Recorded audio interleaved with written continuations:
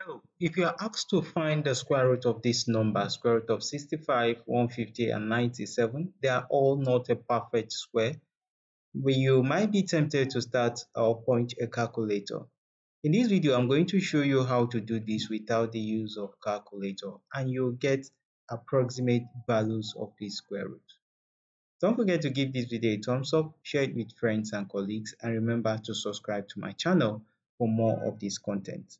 Now we'll start with the first, and the first is the square root of 65. Now if we're asked to find the square root of 65 and you're asked to point your calculator, square root of 65 is going to give us 8.062. Do you have a calculator? Point it and you find out that that's exactly what you're going to get.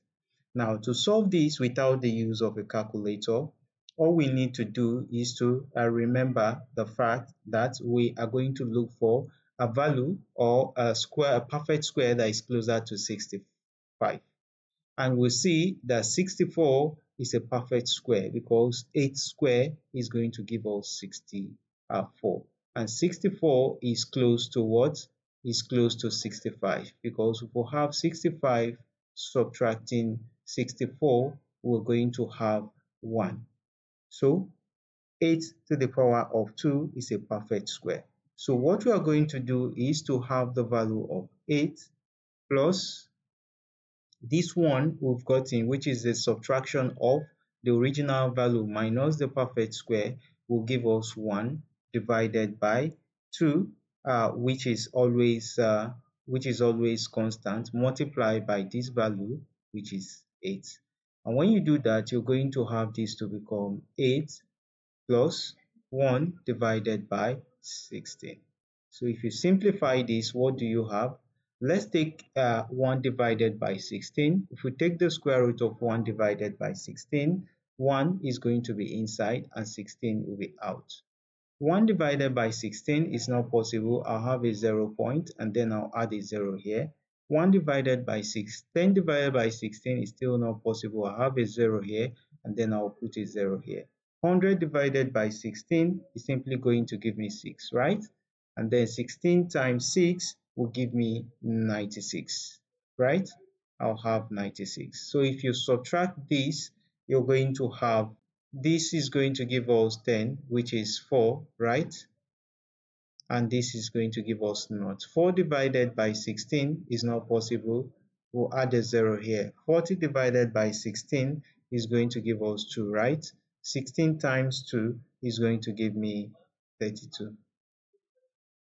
If you subtract this, you're going to find out that this is going to give you 8. 8 divided by 16 is going to give you what? It's not possible.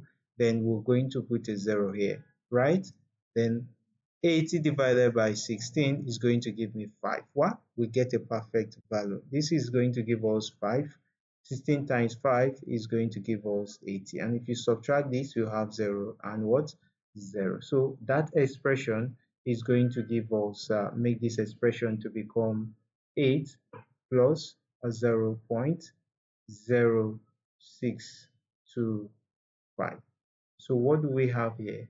This is now going to give us 8.0625.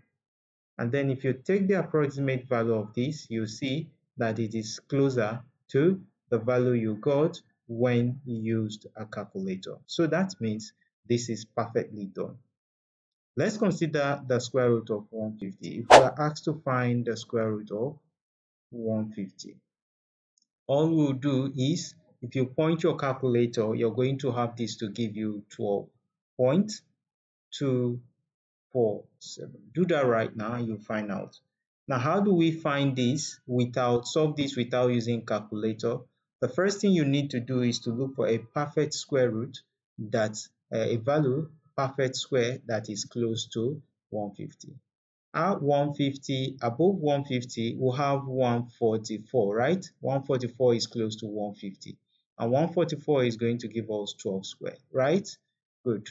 So 150 minus 144 is going to give us what?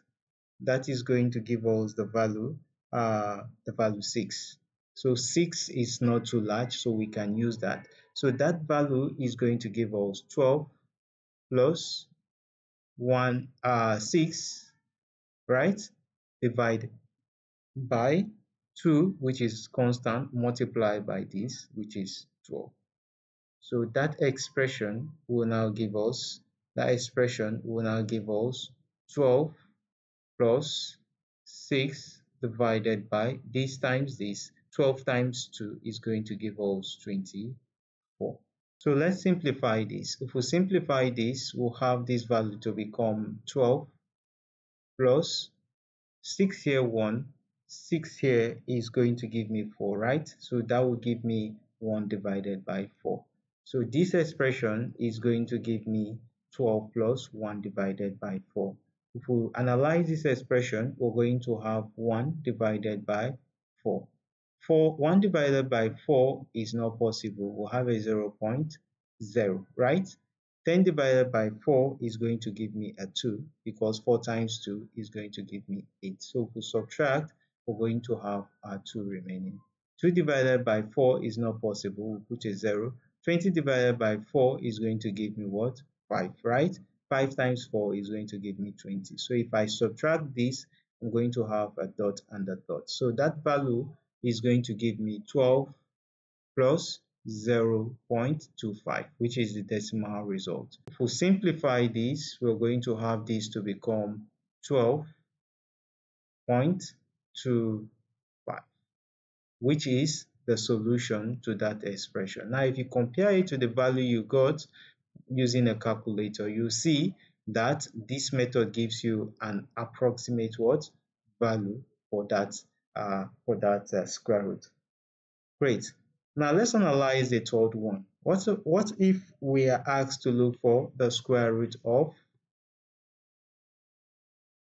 97? Point your calculator. What do the square root gives you? It gives you a 9.8488, right? Good. Now let's look at this. Which perfect square do we have that can be close to 97? If we look at one that is lower than 97, we'll have 81, right? 81 is going to give us 9 square. And 81 is very far from 87, because 87 minus 81 is going to give us a 16, right? Which is very large. So we're not going to do that. Now let's consider a perfect square that is above 97. We'll have 100, right? 100 is equal to 10 to the power of 2, right? 100 minus 97 is going to give us a 3, which is approximately small number. So if we apply that here, you're going to find out that this expression will now give us 10, which is the perfect square, minus is no longer going to be plus, because we are choosing a square root that is larger than the required value. Now recall, from this other expression, we use a square root that is lower than the original expression. So this one is higher than the original expression. So we're going to use a negative sign. Take note of that. If this becomes a negative, we'll have the value 3 divided by 2, which is always constant, multiplied by the 10, right? And this expression will now be 10 minus 3 divided by 20. This expression is going to give us 3 inside, right, and 20 outside. 3 divided by 20 is not possible. We'll have a 0 point, right? And then we'll put a 0 here. 30 divided by 20 is going to give us a 1, right? 20 times 1 is going to give us 20. So if we subtract this, we'll have this to become 10, right? 10 divided by 20 is not possible. We'll put a 0, right? 100 divided by 20 is going to give us 5, right? 5 times 20 is going to give us 100. And when we subtract this, that will give us 0, 0. So this value is going to give us 10 minus 0.15. If you subtract 0.15 from 10, you're going to have this to become a 9.885. And that is the result to that expression. So if you go up there, you're going to see that the result is an approximate value of this expression. When you approximate this, it makes this 5. So if you want to get the approximate value of any mathematical square root or any square root value, you can follow these procedures to find the exact approximate value of that math expression. I hope this helps. Don't forget to give it a thumbs up, share it with friends and colleagues, and remember to subscribe to my channel for more simplified math content. Thanks so much for watching, and bye bye for now.